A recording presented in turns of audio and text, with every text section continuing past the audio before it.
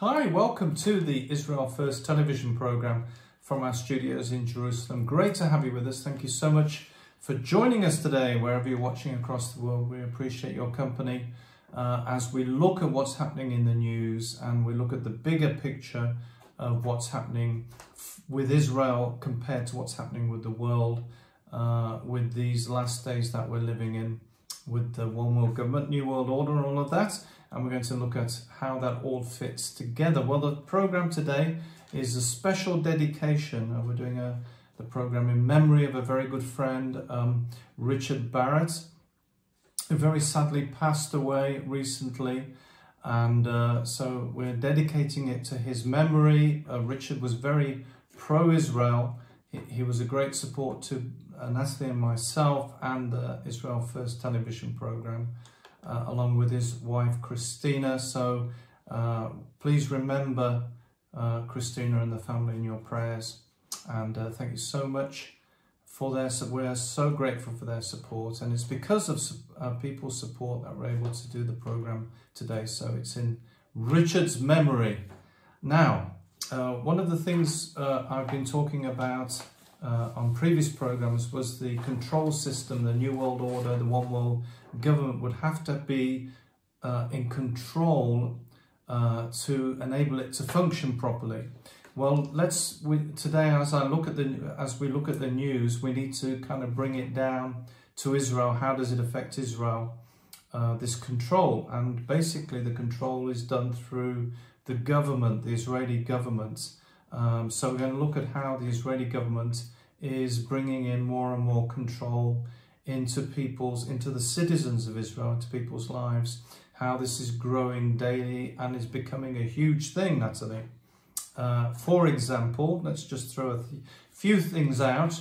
For example, police powers, surveillance, cameras, facial recognition, computer control of governments and businesses, censorship of the news, food prices, alternative DNA, altered food, climate control, and the promotion of electric vehicles, climate change, etc.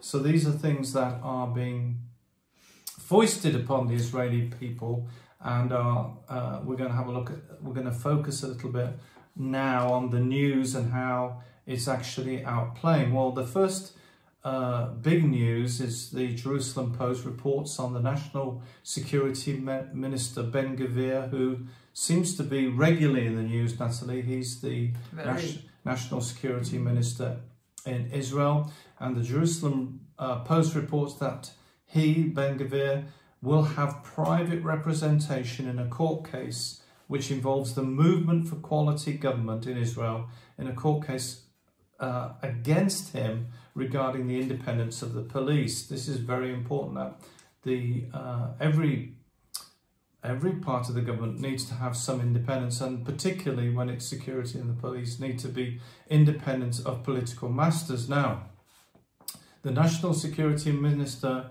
there's a legal case which will be happening to protect the independence of the police, and it's being fought by the Movement for Quality Government in Israel. And so it's very important they win, because if we start to lose the independence of various public government bodies, then they just become like a dictatorship. That's what Israel will become. So it's very important they win. And so the case concerns a proposed law in the Knesset which would dangerously place the Israeli police under political masters. Now, let's just have a recall as to Ben-Gvir, because he's in the news regularly. But what's he been up to? Well, first of all, he wants to increase administrative detention. That's holding suspects without charge, incarcerating individuals without charge, practically indefinitely, and the evidence against them is withheld, and they can be subject to torture. That's the first thing. This administrative detention is something he's been promoting. Number two, Israel's police may now search homes for weapons without a search warrant.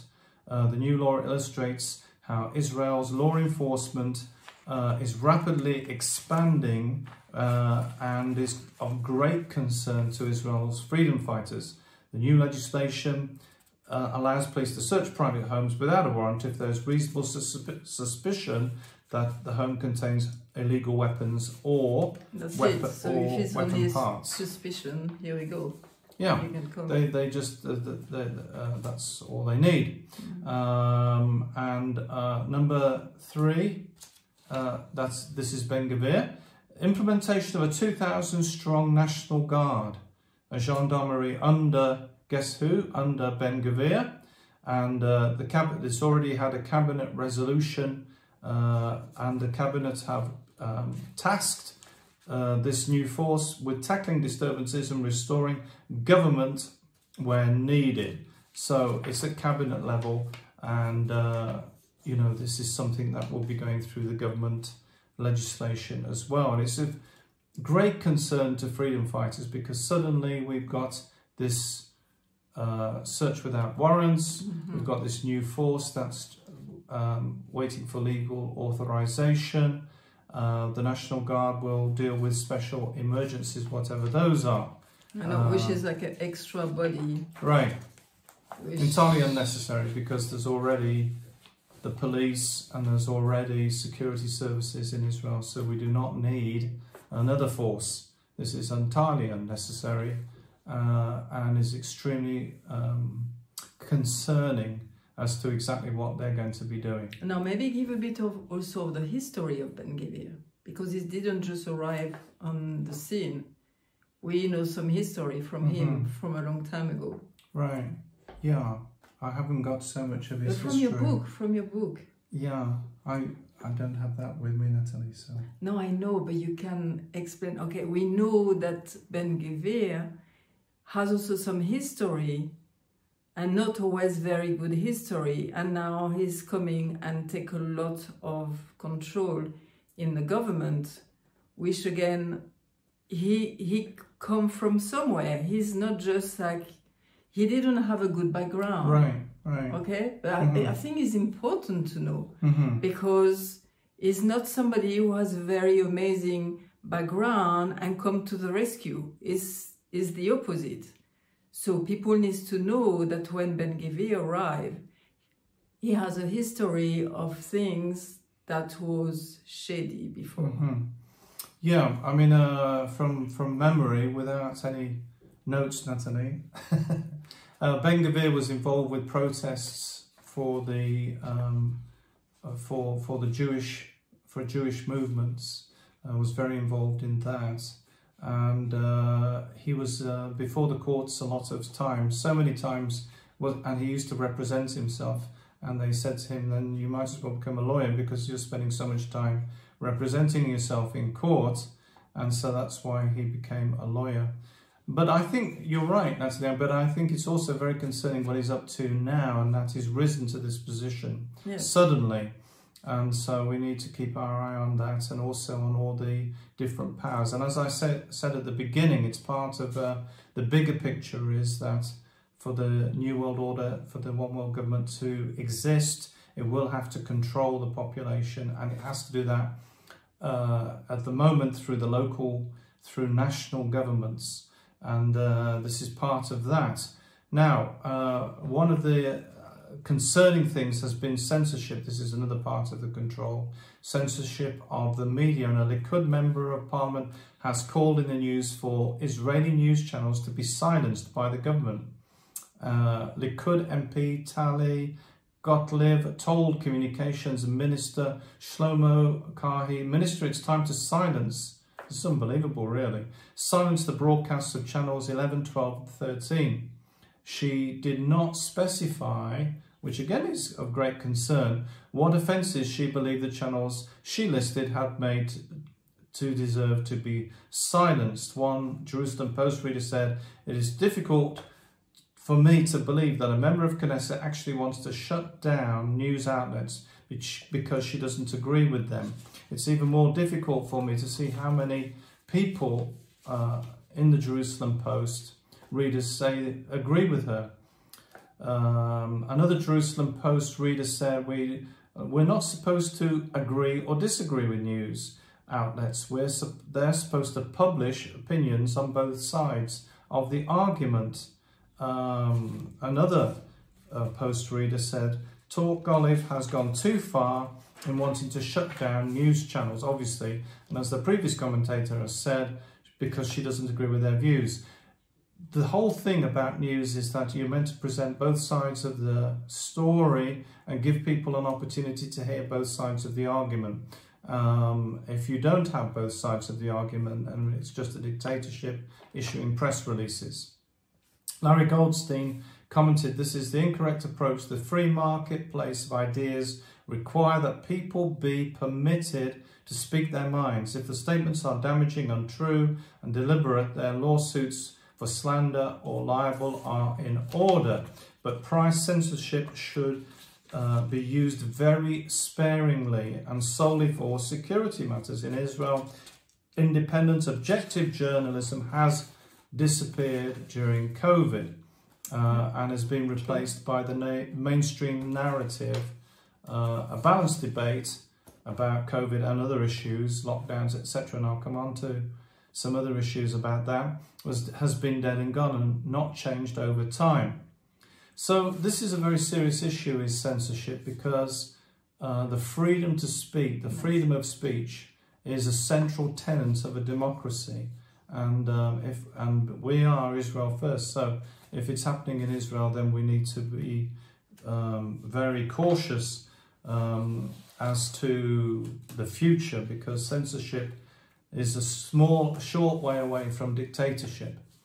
Now, one other news story, and I think Nathalie's got some things to share with us today. One other news story, just quickly, is just about the Nimbus computer system. I have talked about this before, but it's important for you to know what's happening, that in Israel, everything is now on this Nimbus computer system. That's all the government's departments, the departments of the Ministry of Interior, Ministry of Transportation, Ministry of Education.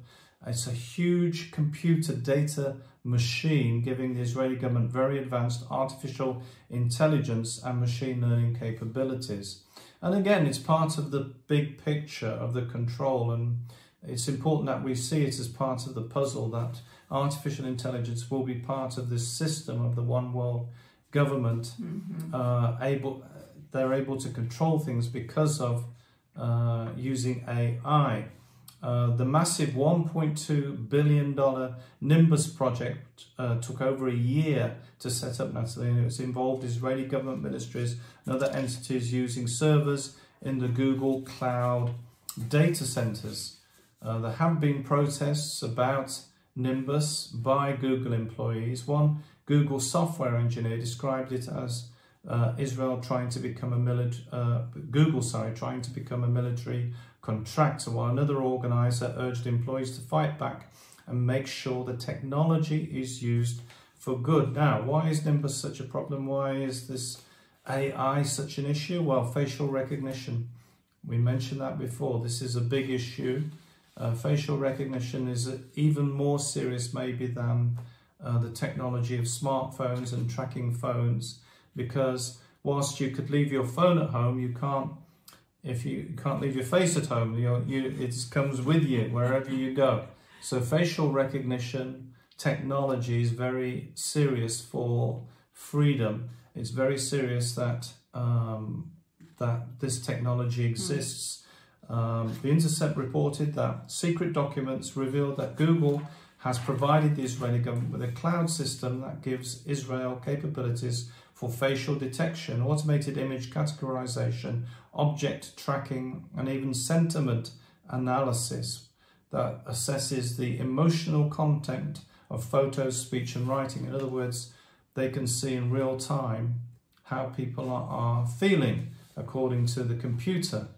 Now, again, it depends on whether, how the computer assesses that. Ariel Corin, the marketing manager for Google's education products, said it is clear that the tools provided through Nimbus have the potential to expand Israel's pattern of surveillance, racial profiling, and other forms of tech-assisted human rights violations. The systems can discern inner feelings from one's face and statement. Google workers said they were concerned by their employee us using this technology, that it can have inaccuracies and can be used for surveillance and other purposes. So this is another part of the control, Nathalie. That's the... Which is interesting when you say that this is like the control by the face. Panim al panim is what we say, it's like face to face.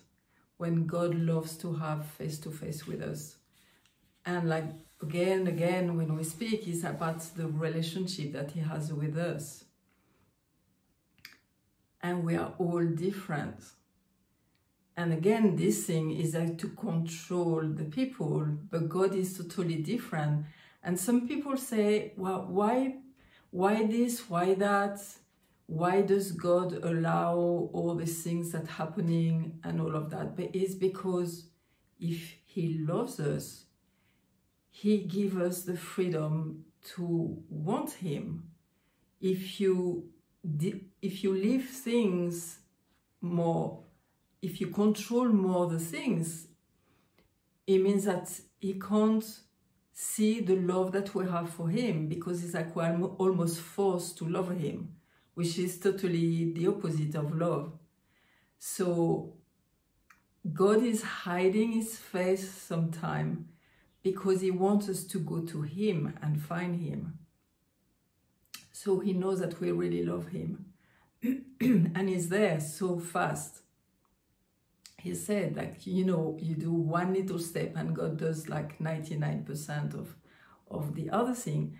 But sometimes it's hidden because we have to choose him.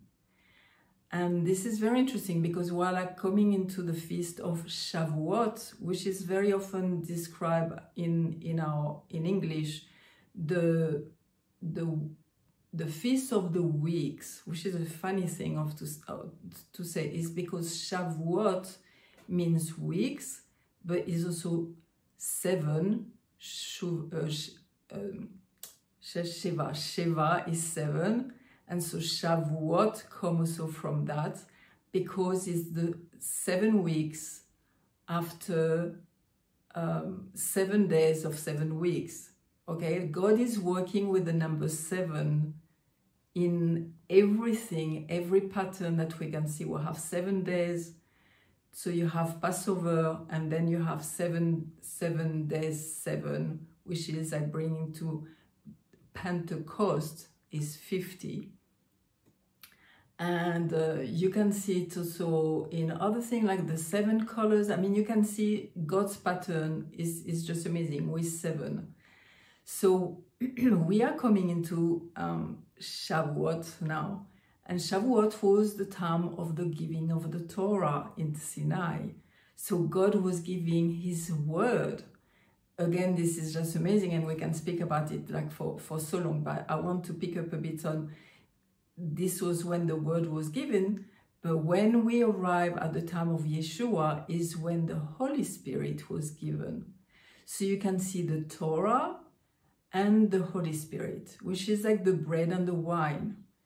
Is like we need the Torah, we need the word of God, and we need the Spirit to really inspire us and make this word on fire. And funny enough, when the apostles received, the disciples received, not just the apostles, sorry, it was the disciples, when they received the Holy Spirit, it was with tongue of fire, because God is presenting himself in different ways. And so he's like burning his word in us with the Spirit. And he said that you won't need anymore somebody to instruct you, because it will be inside of you, and it's like with fire. So it's just amazing. There is so many things about that. But what I discovered, because when I was speaking with God this week, it was like, it's very important that we rejoice. In the midst of all the things that are happening, God is saying, enjoy life, rejoice, because every little thing that God is giving us is him, sometimes in a hidden way, but it's him with his, like every day when we wake up is because the earth is still going around. the atmosphere is still there. And you know, when they speak about the climate change and all of that, this is so much rubbish. If you think this earth has been going around for a long time and is not going to change with the little thing that we are doing, no, it's God who is behind all of that, and his law has been put in place, and it's forever that the laws have been put in place. Now you can see variations, but it's going to stay because God say, I'm sustaining the earth and sustaining the Shemaim, the heavens, by my word. So we have to carry on trusting in him and not trusting in the new ways that they are saying that is wonderful. And we, you know, this is just like so much rubbish. Seriously. Now, when we speak about, like God was saying to the people, Israel, because they were the one chosen to carry the word, but in God's heart is always been, it's not just for Israel. I love every individual on the earth, and I want my Torah, I want my word given to everybody, but you had to start from someone. And so the Jewish people say, yes, we want to obey and we want to do it. So God said, now I'm going to give you the very big responsibility to have the Torah and to bring this light to the nations. And it's coming. It's coming. It's better than we were. Like sometimes we speak about bad things and all, but we are much better than it was before. There is much more light now on the earth than it was before. Now, also one thing that I wanted to say, when we speak about the number 7, there is 7 millennia. And like and we spoke already about that. The first one was chaos. The second one was Torah. Sorry, the first 2 millennia was chaos. Then it was with Abraham. From the 2nd to the 4th millennia, it was the Torah was given. Then Yeshua comes, okay? And then we had 2 millennia of enlightenment with Yeshua, which was when he came, he said, this is the end of the day. This was the beginning of the end of the days, because it was starting to give his revelation to all the world, not just to the Jewish people, but for the entire world. So this was the beginning when Yeshua came, when he said, and Yeshua said, we are in the end of the time. Achachit hayamim. He said it a few times. And now, for us, we are at the end of the time. Achachit hayamim. And then we will have the 7 millennia. Is like Shabbat, which will be when Yeshua will come to reign, when the Messiah will come and reign. So you see again this pattern of 7, and we're really at the end of the 6th millennia, and we're coming to go in the 7 millennia, which will be Shabbat, which is peace, shalom, revelation, nature. He said how nature, he's eager to see his appearance. And it's interesting because this spring is so special here and this year. And I'm like, am I looking at things more specially? And I was speaking with a friend this morning, and I said, I know she's also very sensitive spiritually. And I said, listen, do you think, can you see something different this year? Is spring different? Can you see the world different? Because I see it differently. And she said, listen, it's like abundance this year. And I said, this is interesting to say, because I heard that there will a lot of honey this year. There is a lot of blooming. And it's like, we have to see what God is doing. We have to see. And it's what he's saying. He said in Deuteronomy 16:11, where they speak about this, the feast of the week, so Shavuot, and God say, you have to rejoice in it. I mean, it's like, yeah, it's like, come on, rejoice. And it's like a feast, and God say, enjoy the earth, enjoy what I'm giving you, enjoy, just think. This is like, when they started to have Shavuot, it was the beginning of the Torah. This was the beginning of what God was doing. He's taking the time to unravel all the goodness and all the blessing that he has for us. And now, I mean, just think, Yeshua came and he died to make us being able to be close to God, that to have a relationship with the King of Kings, to have a relationship with our Creator. And after he said, I don't just do that, I'm going to give you the Holy Spirit, so he will be with you all the time. I was listening to somebody who died and came back, and somebody was asking, oh, see, it was a little child, and the people were amazed of all the things that he knew already, because it's like when you go on the other side, there is knowledge, so much knowledge. And they were saying, but how do you understand the triune God? I say, God is in heaven, the Father. Yeshua came here and he's with us. And they said, but where is the Holy Spirit? And he said, he's with you all the time. He's on earth. And he's like, exactly, this is the work that Yeshua finished. He gave us everything. We have the Torah, we have the Spirit. We have this beautiful earth that we have to enjoy, and we have to follow his commandment. This is what Yeshua said. Yeshua said, rejoice, follow my commandments, and you will make me rejoice so much with my Father. So we have everything to rejoice and on earth as it is in heaven. It's like he prepared everything spiritually, but he say, I want you to enjoy the thing also on earth. Don't be just super spiritual. Enjoy the thing. And this is what we've learned also with the Jewish people. Is like you enjoy Shabbat, you enjoy to eat together, you enjoy the wine, you enjoy the bread, and you give a bracha, you give a blessing. So everything that you do, you give a blessing to God. It's like you connect with him all the time this way.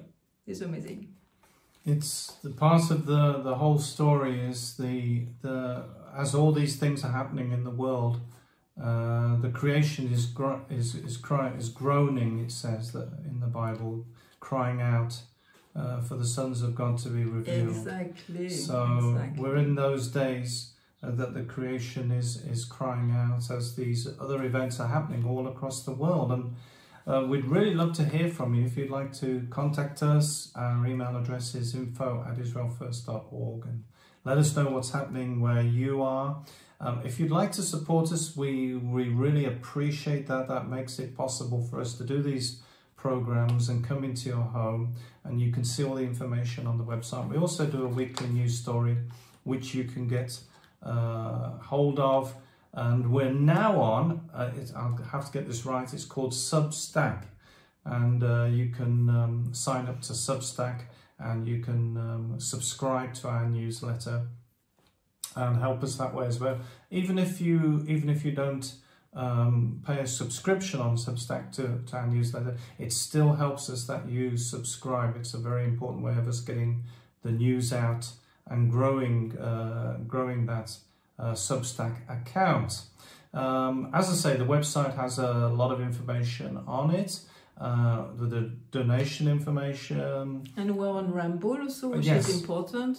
You can subscribe also on Rumble, because now sometimes we're on YouTube, but not all the time. And we really like Rumble because we can speak freely. Yeah. So subscribe also on Rumble, so you can get it every 2 weeks. And that helps us as well, because when we have enough subscribers on Rumble, we could also go live. So that would be great.